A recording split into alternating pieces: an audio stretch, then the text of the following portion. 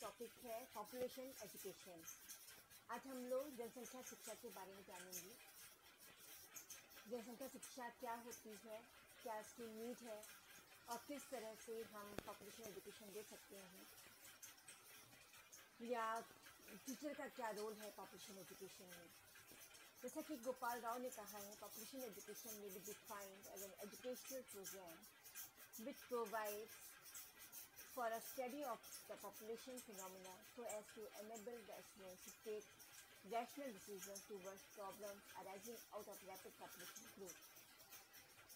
गोपाल राव जी ने जैसे कहा है कि जनसंख्या शिक्षा को हम उस शैक्षिक प्रोग्राम के रूप में परिभाषित कर सकते हैं जो हमें जनसंख्या की जो प्रक्रिया है इससे संबंधित अध्ययन प्रदान करता है और हमें इस योग्य बनाता है कि जो हमारे स्टूडेंट्स हैं या विद्यार्थी, हमारे लर्नर्स जो हैं हमारे, वो विवेकपूर्ण निर्णय ले सकें कि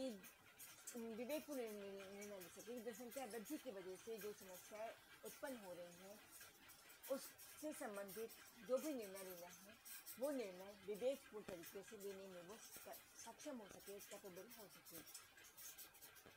national seminar on population education जो 1969 में बॉम्बे में हुआ था, उसमें भी ये कहा गया था कि importance of knowledge about the quality and quantity of population and the need to control it for happy human existence. तो उस नेशनल सेमिनार में जो पॉपुलेशन एजुकेशन पर कंडक्ट किया गया 1969 में, उसमें भी ये कहा, इस बात पर बल दिया गया था कि हमें नॉलेज का जो महत्व है इस पे हमें फोकस करना है कि क्वालिटी और क्वांटिटी ऑफ पॉपुलेशन, कि हमारी जो पॉपुलेशन है उसकी क्वालिटी क्या हो और क्वालिटी क्या हो, उसकी गुणात्मक और गुणात्मक, क्वालिटी और क्वांटिटी दोनों पे हमें ध्यान देना है और किस तरह से हम इसको कंट्रोल कर सकते हैं जिससे हमारा जो मानव जीवन है वो खुशहाल सके, हैप्पी हो सके। इस चीज़ पर हमें ध्यान देना है, फोकस करना है। पॉपुलेशन एजुकेशन जो है वो इसेंशियल है क्योंकि इसका संबंध जो है वो हमारे ह्यूमन रिसोर्स डेवलपमेंट से है, मानव विकास संसाधन से इसका संबंध है। इसलिए पॉपुलेशन एजुकेशन जो है वो बहुत ही आवश्यक है, इसेंशियल है। It is not only concerned with population awareness but also with developing values and attitude which will take care of these aspects of population। इसका संबंध जो है, पॉपुलेशन एजुकेशन का संबंध जो है वो सिर्फ जनसंख्या से संबंधित जागरूकता को डेवलप करना ही नहीं है, बल्कि उससे संबंधित मूल्यों और अभिव्यक्तियों का विकास करना है जिससे कि जो हमारी पॉपुलेशन है उसकी सही देखभाल हो सके और सही तरीके से हम उसका विकास कर सकें। So it should be made to understand the cause-effect relationship to enable them to make rational decisions with regard to population matters। विद्यार्थी जो हैं वो उस cause-effect relationship को समझ सकें जिनका संबंध पॉपुलेशन से है, जिन समस्याओं का संबंध या पॉपुलेशन से संबंधित जितनी भी तथ्य हैं, जितने भी इश्यूज़ हैं, उनमें क्या कॉज एंड इफेक्ट रिलेशनशिप है उसको समझ सकें और सही विवेकपूर्ण निर्णय वो ले सकें। अब बात नेक्स्ट आता है नीड फॉर पॉपुलेशन एजुकेशन। जनसंख्या शिक्षा की आवश्यकता क्या है? मैक्सिमम लोग पॉपुलेशन एजुकेशन और फैमिली प्लानिंग में कंफ्यूज होते हैं। लोगों को लगता है कि पॉपुलेशन एजुकेशन जो है वो फैमिली प्लानिंग से कंसर्निंग नॉलेज जो है वो लोगों को देती है, लेकिन फैमिली प्लानिंग जो है वो आपके परिवार के आकार को सीमित करने के बारे में बात करती है कि हम कैसे अपने परिवार को बढ़ने से रोकें, हम किस तरह से परिवार का जो आकार है उसको हम सीमित करें। तो फैमिली प्लानिंग जो है वो हमारी फर्टिलिटी रेट को कम करने पर या वो सीमित करने पर बात करती है, लेकिन पॉपुलेशन एजुकेशन का कंसर्न उससे नहीं है। पॉपुलेशन एजुकेशन का कंसर्न है कि कैसे हम अपनी पॉपुलेशन को एक गुड ह्यूमन रिसोर्स बना सकते हैं। तो इसमें पहला जो है कंट्रोलिंग पॉपुलेशन।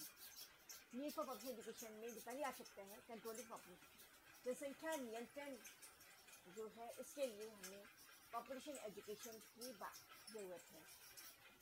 दूसरी चीज़ है ensuring better quality of life, कि जितने जो भी लोग हैं उनको हम अच्छा जीवन प्रदान कर सकें, इसके लिए भी पॉपुलेशन एजुकेशन की हमें नीड है। Optimum use of natural resources, जो हमारे प्राकृतिक संसाधन हैं इनका संतुलित उपभोग हो, इसके लिए हमें ज़रूरी है कि हम पॉपुलेशन एजुकेशन जो है लोगों को प्रोवाइड करें। बेटर हेल्थ, सभी को सबका स्वास्थ्य अच्छा रहे, सबको स्वास्थ्य सुविधाएँ प्राप्त हों, इसके लिए पॉपुलेशन एजुकेशन देना ज़रूरी है। सॉल्विंग फूड प्रॉब्लम्स, जनसंख्या वृद्धि की वजह से जो फूड प्रॉब्लम्स डेवलप हो गई है, भोज्य पदार्थों की जो कमी हो रही है, लोगों को नरिशिंग फूड नहीं मिल पा रहा है या लोगों को अपना पेट भरने के लिए खाना उपलब्ध नहीं हो पा रहा है, तो जो फूड प्रॉब्लम है इसको सॉल्व किया सके। Well around system of education, शिक्षा की अच्छी व्यवस्था हो, सबको अच्छी शिक्षा प्राप्त हो, क्वालिटी एजुकेशन सबको मिल सके, इसके ज़रूरी है कि हम पॉपुलेशन एजुकेशन को डेवलप करें। नेक्स्ट है इंक्रीजिंग नेशनल वेल्थ, राष्ट्र की संपत्ति को बढ़ाने के लिए, राष्ट्र की धन संपदा को बढ़ाने के लिए भी ज़रूरी है कि हम पॉपुलेशन एजुकेशन पर ध्यान दें। वैल्यू ओरिएंटेशन, मूल्यों के विकास के लिए, मूल्यों की समृद्धि के लिए भी ज़रूरी है कि पॉपुलेशन एजुकेशन पर ध्यान दें। जितना ज़्यादा पॉपुलेशन होगी उतना ज़्यादा करप्शन बढ़ेगा, उतना ज़्यादा प्रॉब्लम्स डेवलप होंगी सोसाइटी में, उतना ज़्यादा सोसाइटी में कॉन्फ्लिक्ट्स होंगे। तो अगर हम चाहते हैं कि एक हैप्पी लाइफ हो, तो एक सेटिस्फाइड लाइफ हो, एक हाई लिविंग स्टैंडर्ड लिविंग हो, तो उसके लिए हमें पॉपुलेशन कंट्रोल करना ज़रूरी है। अब है ऑब्जेक्टिव ऑफ पॉपुलेशन एजुकेशन, जनसंख्या शिक्षा के उद्देश्य क्या है।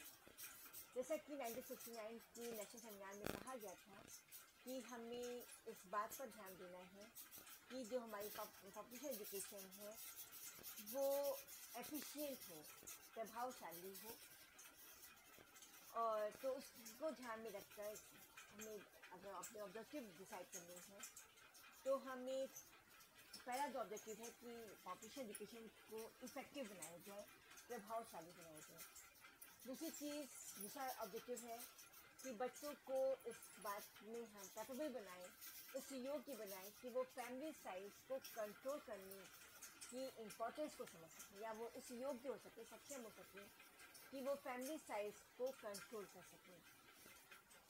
थर्ड ऑब्जेक्टिव हमारा है population limitation can facilitate the development of higher quality of life in nation, कि हम अपनी जनसंख्या को सीमित करें जिससे कि जो हमारे राष्ट्र का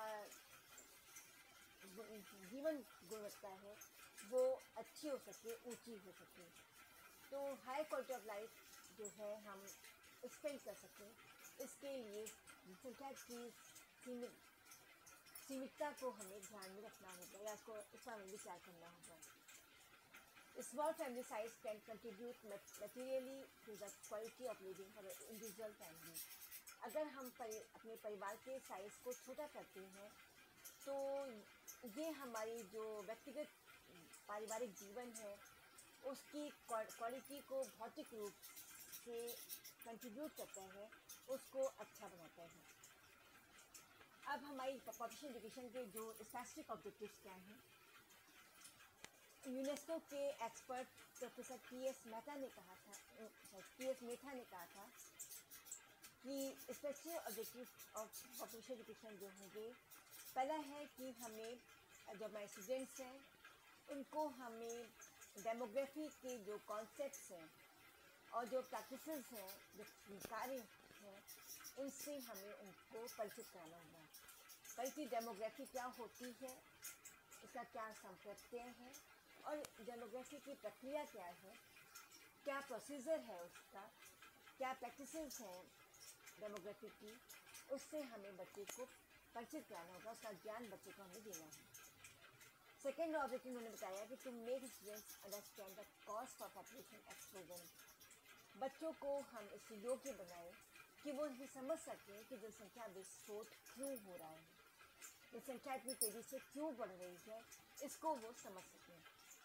थर्ड ऑब्जेक्टिव है कि बच्चों को ये समझने के योग्य बनाया जाए कि किस तरह से पॉपुलेशन एक्सप्लोजन जो है वो हमारे इन्वायरमेंट पर गलत प्रभाव डाल रहे हैं, किस तरह से पॉपुलेशन एक्सप्लोजन जो है वो इन्वायरमेंट को पॉल्यूट कर रहा है, प्रदूषित कर रहा है, इस बात को वो समझ सकें। थर्ड थिंग है to impress upon the student that a small family norm is right and desirable, कि हम अपने स्टूडेंट्स को ये बात समझा सकें कि जो सीमित परिवार का जो कॉन्सेप्ट है, जो मानक है, ये सही है और आवश्यक है। नेक्स्ट है objective to strengthen the relationship between family size and standard of living. दूसरा ये बात उनको समझानी है, ये ज्ञान के अंदर मजबूती से डेवलप करना है कि जो परिवार का आकार है और जो हमारा लिविंग स्टैंडर्ड है, इनमें क्या संबंध है, क्या रिलेशन है। नेक्स्ट उनको अपने स्टूडेंट्स को हमें पॉपुलेशन एजुकेशन के द्वारा इस बात से अवेयर करना है कि हमारे देश की क्या पॉपुलेशन पॉलिसीज़ हैं और कौन क्या पॉपुलेशन प्रोग्राम्स हमारे क्या हैं, उनके बारे में बच्चों को अवेयर कराना, जागरूक कराना। अब आते हैं कि एजुकेशन, क्योंकि एजुकेशन प्रोवाइड करनी है और एजुकेशन के द्वारा ही हम सभी प्रॉब्लम्स को सॉल्व कर सकते हैं। तो प्राइमरी लेवल पर हम बच्चे को किस तरह से करिकुलम बनाएं जिससे कि बच्चा जनसंख्या शिक्षा को प्राप्त कर सके। तो पहला तो है सोशल लाइफ के बारे में। हम प्राइमरी लेवल पर बच्चे को जो हमारा सामाजिक जीवन है इसके बारे में ज्ञान दें, फिर जो हमारी लाइफ है, जो हमारा जीवन है, इसकी शिक्षा दें। इन्वायरमेंट क्या होता है, इन्वायरमेंट के क्या कंपोनेंट्स हैं, उनके बारे में बताएं। पारिवारिक जीवन किसे कहते हैं, इसकी शिक्षा दी जाए। हेल्थ के बारे में बताया जाए, न्यूट्रिशन के बारे में बताया जाए, शैक्षिक जीवन के बारे में और डेमोग्राफिक इम्प्लिकेशंस के बारे में। इन सभी चीज़ों का ज्ञान जो है करिकुलम में प्राइमरी लेवल पर रखा जाए, जिससे बच्चे सामाजिक जीवन, पर्यावरण, पारिवारिक जीवन, स्वास्थ्य, पोषण, शैक्षिक जीवन और डेमोग्राफिक को समझ सकें। सेकेंडरी लेवल पर हमें पॉपुलेशन एजुकेशन में social life, economic life, demographic implications, sex life, environmental life, family life. अभी तक हमने प्राइमरी लेवल पर बच्चे के अंदर डिफरेंट चीज़ों का नॉलेज डेवलप करी। सेकेंडरी लेवल पर आके बच्चे मैच्योर होते हैं, उनके अंदर सही गलत की समझ डेवलप हो जाती है। तो अब हमने उन्हें फिर से सोशल लाइफ को बताना है। अब हमने, क्योंकि वो सेकेंडरी लेवल पर आ गए हैं, उनकी तार्किक क्षमता, उनकी लॉजिकल पावर, उनकी रैशनल पावर का प्रयोग करके हमें सामाजिक जीवन को स्पष्ट करना है। सामाजिक जीवन और आर्थिक जीवन के बारे में बताना है, दोनों में आपस में क्या रिलेशन है ये बताना है। डेमोग्राफिक इम्प्लिकेशंस के बारे में बताना है, सेक्स लाइफ के बारे में बताना है, इन्वायरमेंटल लाइफ के बारे में बताना है और किस तरह से ये सब आपस में जिससे रिलेटेड हैं इसको बताना है। और पारिवारिक जीवन की हमें शिक्षा उनको प्रदान करनी है। अब आते हैं कि पॉपुलेशन एजुकेशन प्रोवाइड करने के लिए हमें कौन से टीचिंग मेथड जो है वो हमें यूज़ करने चाहिए। तो टीचिंग मेथड के अंदर हमें integrated approach, disciplinary approach, unit approach और इंस्ट्रक्शनल पीरियड अप्रोच, हम 4 तरह से पॉपुलेशन एजुकेशन का शिक्षा जो है बच्चों को प्रोवाइड कर सकते हैं। तो पहले हम लेते हैं इंटीग्रेटेड अप्रोच। इस अप्रोच के अंतर्गत हम जितनी पॉपुलेशन एजुकेशन को अलग अलग विषयों के द्वारा उनको आपस में इंटीग्रेट करके और एक एसेंशियल फॉर्म में हम बच्चों के सामने उसको प्रेजेंट करते हैं। और डिफरेंट सब्जेक्ट्स की जो नॉलेज है उसको आपस में इंटीग्रेट करके तब हम शिक्षण करें। विज्ञान है, सामाजिक अध्ययन है, मैथमेटिक्स है, लैंग्वेज है, जितने भी विषय हैं इन सभी के ज्ञान को आपस में इंटीग्रेट करके तब हम पॉपुलेशन एजुकेशन को बच्चे को प्रोवाइड करते हैं। सोशल स्टडीज़ के द्वारा हम बच्चे को हिस्ट्री, ज्योग्राफी, सिविक्स, इकोनॉमिक्स के बारे में बताते हैं और उसी के द्वारा हम बच्चे को विज्ञान की जो टेक्निक्स है जिनके द्वारा हम अपने फैमिली साइज को कंट्रोल कर सकते हैं, उसको उस नॉलेज को हम यहाँ पर सोशल स्टडीज़ में इंटीग्रेट करके बच्चे को हम बता सकते हैं, पॉपुलेशन एजुकेशन दे सकते हैं। मैथमेटिक्स के द्वारा हम कितनी में हमारे पास अवेलेबल रिसोर्सेज है, कितनी नीड्स है और कैसे हम इसमें बैलेंस इस्टेब्लिश कर सकते हैं, कैसे हम अपने नेचुरल रिसोर्सेज का मिनिमम यूज़ करके ऑप्टिमम यूज़ करके हम अपनी लाइफ को अच्छा बना सकते हैं। इसके बारे में मैथमेटिकल जो इक्वेशंस है, फार्मूलाज है या मैथमेटिकल नॉलेज जो है उससे इंटीग्रेट करके हम बच्चों को समझा सकते हैं। लैंग्वेज के द्वारा हम बच्चों को ये बता सकते हैं कि किस तरह से हम अपनी भाषा के द्वारा लोगों को हम पॉपुलर एजुकेशन के प्रति अवेयर कर सकते हैं, उनको कन्विंस कर सकते हैं। नेक्स्ट आता है डिसिप्लिनरी अप्रोच। इस अप्रोच के अंतर्गत हम पॉपुलेशन एजुकेशन को अपने करिकुलम में एक सेपरेट सब्जेक्ट के रूप में इंक्लूड करते हैं और उसे एक डिसिप्लिन के फॉर्म में डेवलप करते हैं। वहाँ पर हमारे पास जो सब्जेक्ट थे उनको हमने इंटीग्रेट करके आपस में पॉपुलेशन एजुकेशन को बच्चों को पढ़ाया। यहाँ पर हम पॉपुलेशन को हम एक करिकुलम में एक सेपरेट सब्जेक्ट के रूप में हम उसको रखेंगे या एक डिसिप्लिन के रूप में उसको हम एक सेपरेट सब्जेक्ट के रूप में रखेंगे।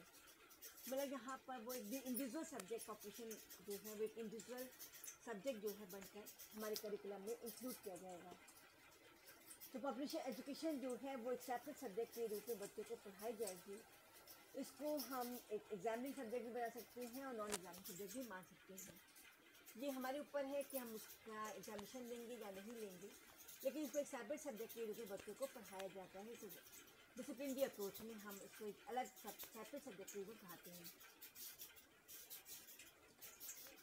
टीचिंग और इवैल्यूएशन जो है ये अदर सब्जेक्ट्स के थ्रू हम कर सकते हैं। ज़रूरी नहीं है कि हम पॉपुलेशन एजुकेशन का जो सब्जेक्ट हमारा है इसका हम सेपरेट एग्जाम लेंगे। हम डिफरेंट सब्जेक्ट्स से इसके नॉलेज को इंटीग्रेट करके भी इसका इवैल्यूएशन कर सकते हैं। थर्ड अप्रोच हमारी आती है यूनिट अप्रोच। इस अप्रोच में हम हर स्कूल सब्जेक्ट में एक या दो यूनिट जो है वो अपनी पॉपुलेशन एजुकेशन से कंसर्निंग या उससे संबंधित एक यूनिट या दो यूनिट हम बना लेते हैं। जो उस सब्जेक्ट में से जुड़े हुए जो टॉपिक्स हैं उनको हम एक यूनिट या दो यूनिट में हम असाइन कर लेते हैं या उनकी जोड़ लेते हैं और उसके आधार पर हम बच्चों को यूनिट वाइज डिफरेंट सब्जेक्ट्स में पॉपुलेशन एजुकेशन को पढ़ाते हैं। नेक्स्ट आता है इंस्ट्रक्शनल पीरियड अप्रोच। आपका जो फर्स्ट अप्रोच थी इंटीग्रेट अप्रोच, वहाँ पे डिफरेंट सब्जेक्ट्स थे, उनको हम पॉपुलेशन एजुकेशन से इंटीग्रेट करके पढ़ा रहे थे पॉपुलेशन से। सेकेंड अप्रोच हमारी डिसिप्लिनरी अप्रोच थी, जहाँ पे हमने पॉपुलेशन को एक इंडिविजुअल डिसिप्लिन बनाया, एक इंडिविजुअल सब्जेक्ट बनाया और उसके थ्रू हमने पॉपुलेशन एजुकेशन बच्चों को दी। थर्ड हमारा जो अप्रोच है वो यूनिट अप्रोच है।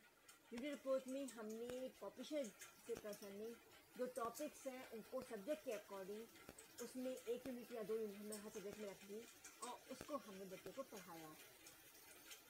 पहले हमने सब्जेक्ट्स को इंटीग्रेट किया पॉपुलेशन एजुकेशन से, फिर सेकेंड अप्रोच में हमने सेपरेट सब्जेक्ट बनाया। थर्ड अप्रोच है पॉपुलेशन एजुकेशन की, जिसमें हम हर सब्जेक्ट में एक यूनिट बनाते पॉपुलेशन एजुकेशन से कंसर्निंग।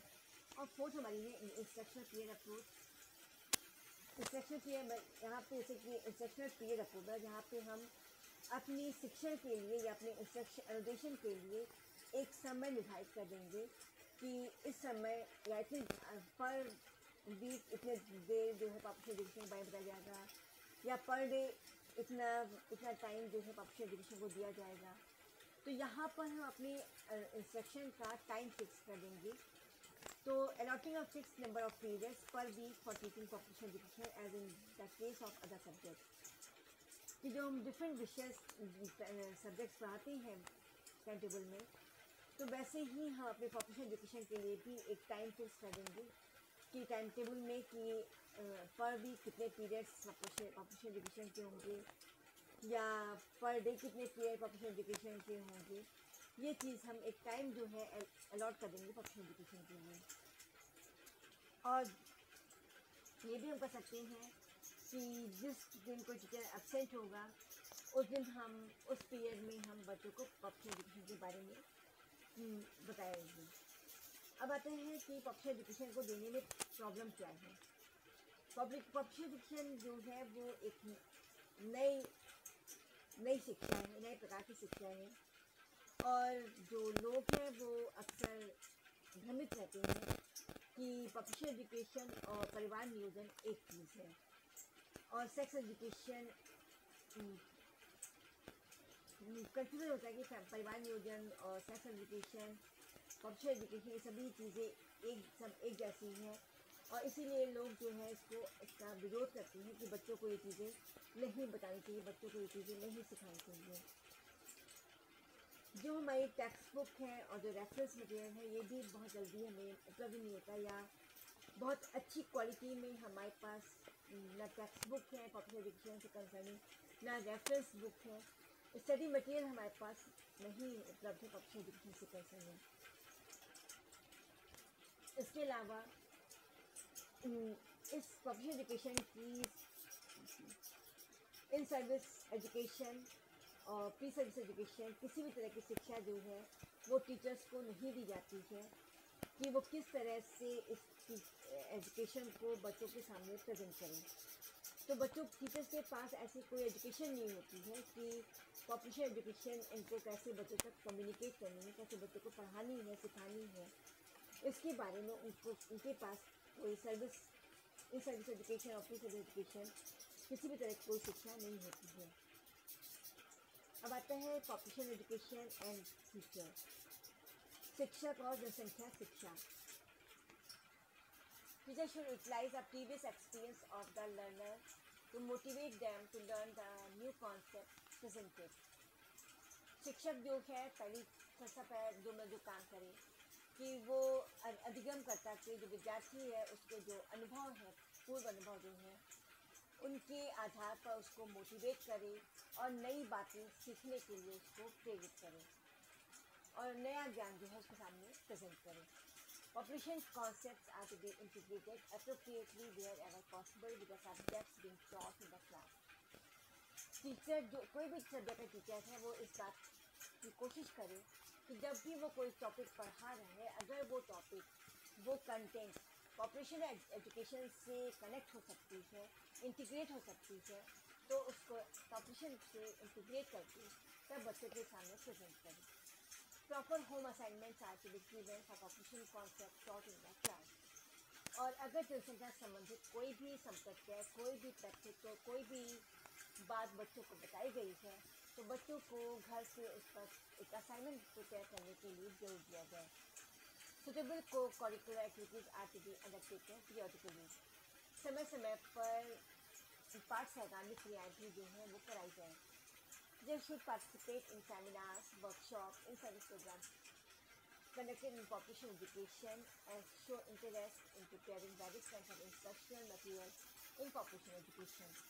जो शिक्षक है वो seminars, workshop, in service programme जो भी जनसंख्या शिक्षा से संबंधित हो रहे हैं उनमें वो पार्टिसिपेट करें और डिफरेंट तरह के इंस्ट्रक्शनल मटेरियल को प्रिपेयर करने में वो एक इंटरेस्ट शो करे और उसको बनाने में अपनी रुचि दिखाए। अब आते हैं कि मास मीडिया का क्या रोल है पॉपुलेशन एजुकेशन को लोगों तक पहुंचाने में या उसको सॉल्व करने में। मास मीडिया का क्या रोल है? मास मीडिया जो है वो एक बहुत ही महत्वपूर्ण चीज़ है और पूरे विश्व में ये एक बहुत पसंदीदा माध्यम है जिसके द्वारा हम मानव जो ह्यूमन बींग्स हैं, ह्यूमन लाइफ है, उसके डिफरेंट एस्पेक्ट से कंसर्निंग एक्टिविटीज़ को हम लोगों तक पहुंचा सकते हैं, लोगों को बता सकते हैं, समझा सकते हैं। जो उसकी सबसे इम्पोर्टेंट कैपेबिलिटी है या सबसे महत्वपूर्ण क्षमता जो मास मीडिया की है कि ये हमें प्रशिक्षित भी कर सकती है। मास मीडिया के द्वारा हम लोगों को प्रशिक्षित भी कर सकते हैं, सबसे बड़ी इसकी योग्यता है, क्षमता है। Mass media can expose the people to the outside environment other than the class and school only. जितना हम बच्चे को क्लास में या स्कूल में बता सकते हैं, उससे कहीं ज़्यादा एक्सपोजर जो है बच्चों को मीडिया के द्वारा प्राप्त होता है. उससे ज़्यादा नॉलेज जो है, ज़्यादा जो इंफॉर्मेशन है वो मीडिया के थ्रू बच्चों को मिल सकती है. मीडिया एक लर्निंग प्रोसेस में एक बहुत ही डोमिनेट रोल प्ले कर रहा है प्रेजेंट टाइम में. जैसे जैसे हमारी टेक्नोलॉजी एडवांस हो रही है, जैसे जैसे टेक्नोलॉजी जो है वो एजुकेशन में इन्वॉल्व हो रही है और हमारी टेक्नोलॉजी का जो लेवल है वो हाई होता जा रहा है, वैसे वैसे जो मीडिया है इसका हमारी शिक्षा के क्षेत्र में एक प्रभावशाली, एक डोमिनेंट रोल जो है वो डेवलप हो रहा है. मीडिया के पास ये क्षमता है, वो पोटेंशियल है उसके पास कि वो लोगों की पर्सनैलिटी को एक आकार दे सकता है, लोगों की सोच को बदल सकता है, लोगों के व्यवहार को बदल सकता है, लोगों की अंडरस्टैंडिंग को बदल सकता है, लोगों के परसेप्शन को बदल सकता है. मीडिया जो है ये दो दोहरा माध्यम है. ये पॉपुलेशन एजुकेशन के प्रोग्राम को बायलैटरल बनाती है. ये हमें जो हमारे प्रोग्राम, जो भी पॉपुलेशन एजुकेशन के प्रोग्राम है, इन्हें लोगों तक पहुंचाती तो है ही है, साथ ही साथ जो भी टेक्नोलॉजी, जो भी इंफॉर्मेशन डेवलप हो रही है समाज में, उन सभी को हमारे पास तक आती है. बट प्रेजेंट टाइम में एजुकेशन में मीडिया जो है वो उसकी एक बहुत बड़ी नीड बन गया है, एक बहुत बड़ी आवश्यकता बन गया है. और जो हमारी कल्चरल डाइवर्सिटी है, ये भी इसके बारे में जो चेतना है, इसके बारे में जागरूकता है, ये भी भारत जैसे देश में लोगों तक पहुँचाने की जो कार्य जो है सबसे ज़्यादा अगर कोई कर रहा है तो वो हमारी मीडिया है. कि वो हमारे व्यूज़ को, हमारी थिंकिंग्स को, हमारे आइडियाज़ को, हमारे प्रोग्राम्स को, हमारे कल्चर को लोगों तक, जन जन तक पहुँचा रही है. अंत में हम इतना ही कह सकते हैं कि मीडिया जो है वो हमारे लिए एक नई डायमेंशन क्रिएट कर रही है, जो हमारी शिक्षा को एक नया स्वरूप प्रदान करती है. आज के समय में जब से मीडिया का शिक्षा में एंट्रेंस हुई है, जब से मीडिया एजुकेशन से एडप्ट हुई है, मीडिया के जो मास मीडिया है उसको हमने एजुकेशन में एज एजुकेशन पर्पज से यूज़ करना शुरू किया है. जब से हमारी एजुकेशन जो है वो एजुकेटिव होने के साथ साथ इंटरटेनिंग भी हो गई है. और ये हमारे जो लोगों के बीच में जो डिस्टेंस है इसको भी ख़त्म करती है और हमारी एजुकेशन को ई लर्निंग फॉर्म देती है, उसको एक टेक्नोलॉजी बेस्ड लर्निंग बनाती है. अगर वास्तव में देखा जाए तो इस वक्त इंफॉर्मेशन टेक्नोलॉजी जो है वो एक्सप्लोजन कर रही है. जैसे पॉपुलेशन एक्सप्लोजन हो रहा है, वैसे ही इंफॉर्मेशन टेक्नोलॉजी की फील्ड में भी बहुत एक्सप्लोजन हो रहा है. नई नई टेक्निक्स, नई नई टेक्नोलॉजीज़ जो है वो इंफॉर्मेशन टेक्नोलॉजी के क्षेत्र में आ रहे हैं. और मास मीडिया जो है वो बहुत पहले से ही शिक्षा का एक अंग रहा है. और आज के टाइम में, प्रेजेंट टाइम में अगर हम देखें तो कोविड-19 की जो समस्या है, इसमें जो हमारा एजुकेशन सिस्टम जो रन कर रहा है with the help of e learning, आज हम ऑनलाइन क्लासेस के थ्रू अपने एजुकेशन सिस्टम को आगे बढ़ा रहे हैं. स्टूडेंट्स की जो एजुकेशन जो चल रही है वो ऑनलाइन क्लासेस के थ्रू ही चल रही है. तो इट मीन्स कि जो इंफॉर्मेशन टेक्नोलॉजी है वो हमारे एजुकेशन को आगे बढ़ने में हेल्प कर रही है, एजुकेशन को एक न्यू फॉर्म दे रही है, एक न्यू डायमेंशन प्रोवाइड कर रही है और एजुकेशन को इंटरेस्टिंग और क्वालिटेटिव स्ट्रक्चर प्रोवाइड कर रही है.